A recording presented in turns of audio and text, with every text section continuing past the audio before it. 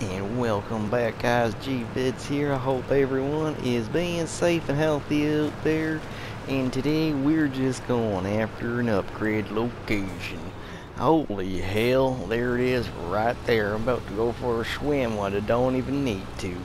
Now these upgrades come in big time handy when you're trying to build some trucks to handle these rough ass terrains here.